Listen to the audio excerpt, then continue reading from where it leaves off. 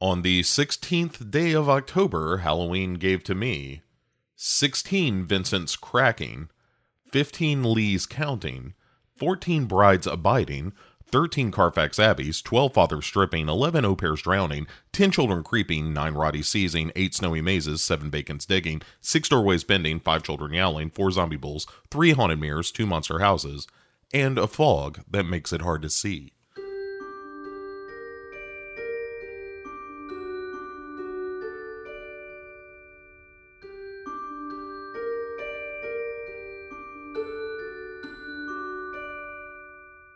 Hey there, everybody. Welcome to the 16th day of the 31 Days of Halloween. This is Friday, October 16th.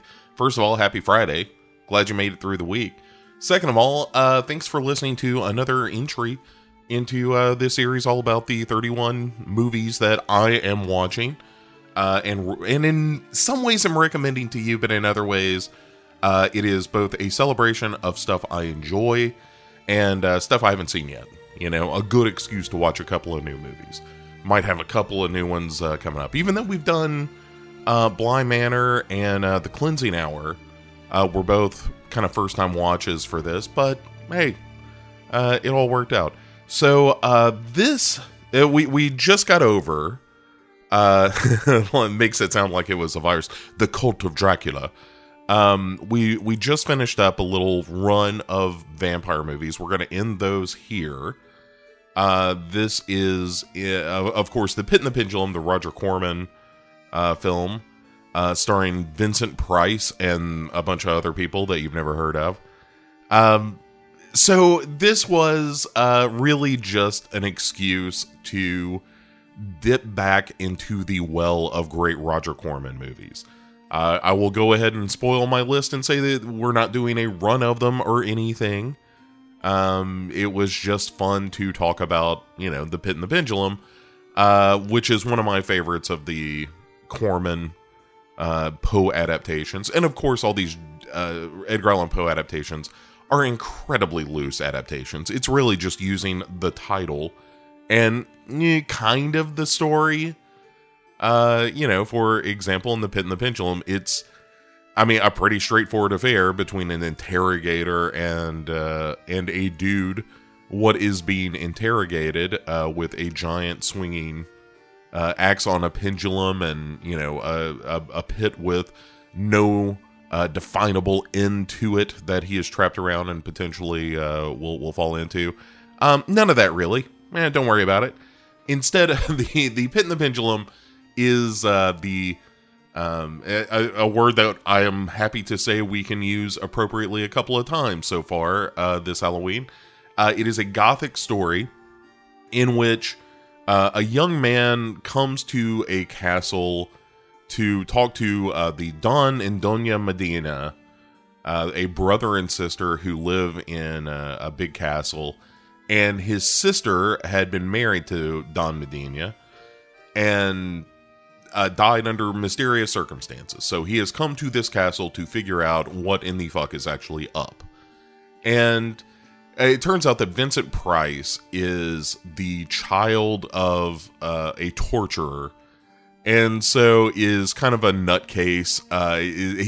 His sister describes him as a kind and gentle man, and it seems like that is in direct response to who his father was.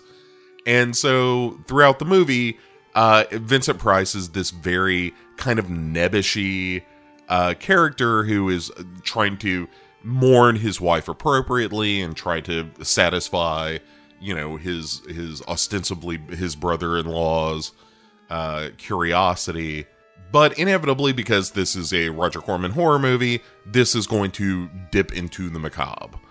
And so he was married. The sister was Barbara Steele of Black Sunday fame et al. You know, I mean, Barbara Steele is a legend. If you don't know who Barbara Steele is, when I mention that name, just Google her and start watching some of those movies, and you'll understand why everyone knows who Barbara Steele is.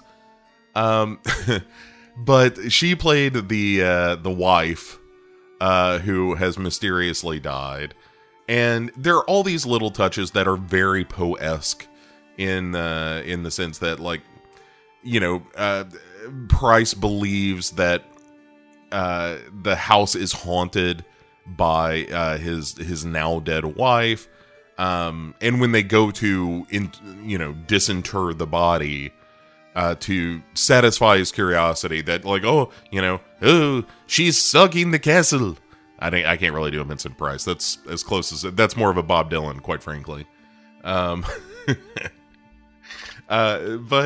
as he is like starting to lose his nut a little bit over seeing his wife and hearing his wife around the castle and stuff, and they disinter this body, and it looks as though the corpse inside has been struggling to get out. That in fact she was buried prematurely.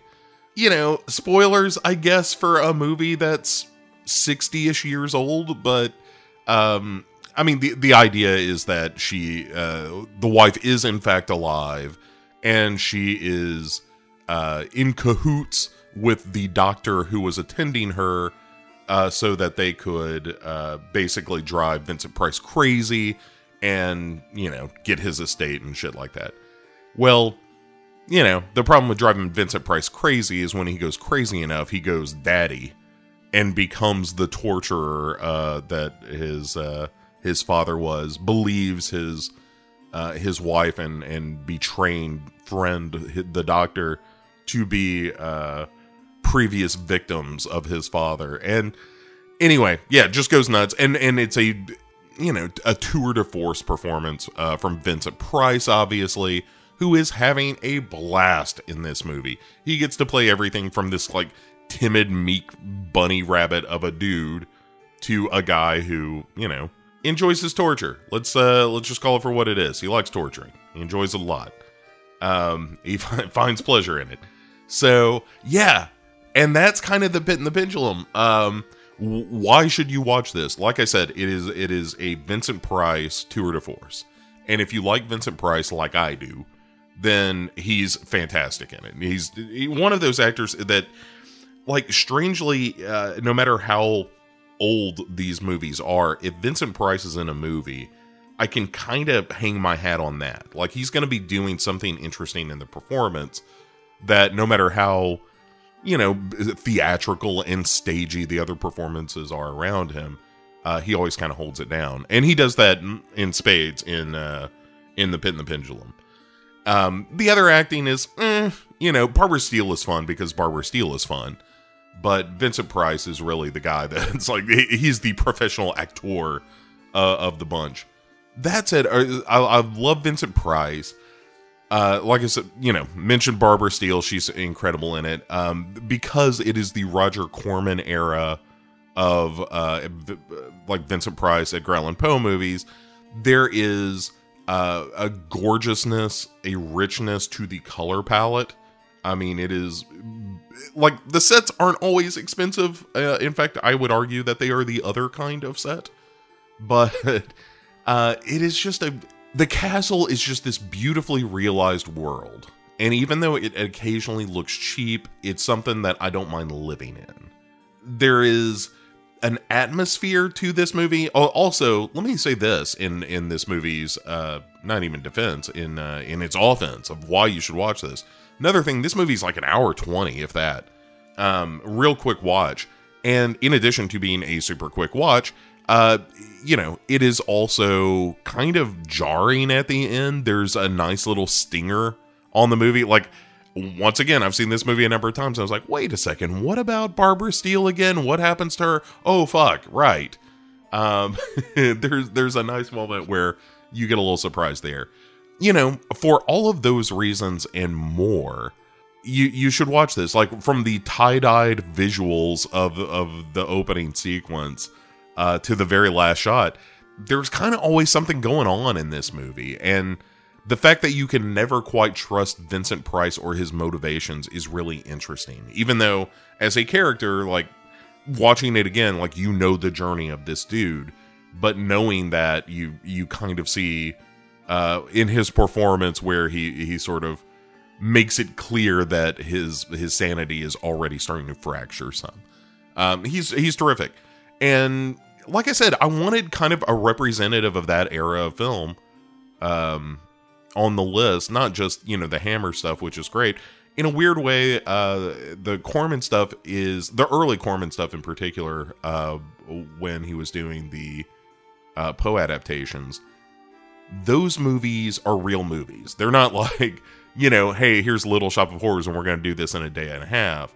Like, those are the movies where the Poe movies are the ones where Roger Corman kind of gave a shit and was trying to make real movies.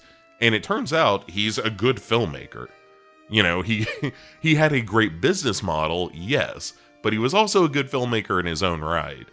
And so it's nice to kind of live in this space a little bit. There's something a little innocent about this era of horror in that it's never going to be too horrible, even when it's a little nasty. And this movie's got some teeth, especially for the time. I'm sure it was quite shocking. It's not a big downer. It feels like a good story.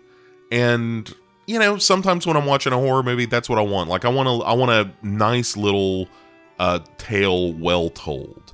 And that's sort of what the Pit and the Pendulum is to me. It is like reading a short story on a summer day or something, where you just have this kind of brief relationship with these characters in the story and leave it. And, like the Pit and the Pendulum is not a movie I carry around with me all the time, scratching my noodle about all its inner workings. But it's a movie I enjoy going back to, that's for sure. And I enjoyed watching it this time. Like I said, if you haven't seen it, I highly recommend it. It's just a beautiful film and a great representation of those kind of Poe movies. You can kind of argue, perhaps, that like Fall of the House of Usher or Mask of the Red Death is a better realized version of a Poe story. But for me, watching Vincent Price go crazy, I will trade that any old day of the week for any of your grander films. So that is your Friday movie. You have been given your assignment. Look, first of all, thanks for listening to all this nonsense. I really appreciate it. I'm having a great time going through these movies and talking about them with you. So if you would like to drop me a line, you can do so by going to one of these posts over on legionpodcast.com and clicking on the email there. Or you can email me directly at B-O at legionpodcasts.com. And you can let me know what you're watching, what your own traditions are, what your movies are that you like to watch, or maybe movies that you avoid. Hell, I'll open the floor to it. I'll allow it. In the horror court of Bo, I will allow it. But that's enough out of me. Look, you got plenty of Friday ahead of you. Go enjoy it if you get an opportunity. Check out Pit and the Pendulum. And I hope you'll come back tomorrow on Saturday for a brand new entry into our 31 Days of Halloween. And I think it's about to get interesting. Not that this isn't, but more interesting. You know what I mean? Any more interesting, we might have to start putting a warning on these things. Like, hey, don't operate heavy machinery or be pregnant and listen to these shows at the same time. Look, that's enough. Everybody, go have a spooky Friday. And I'll see you back here on Saturday for another entry into the Legion Podcast 31 Days of Halloween. Talk to you later, everybody.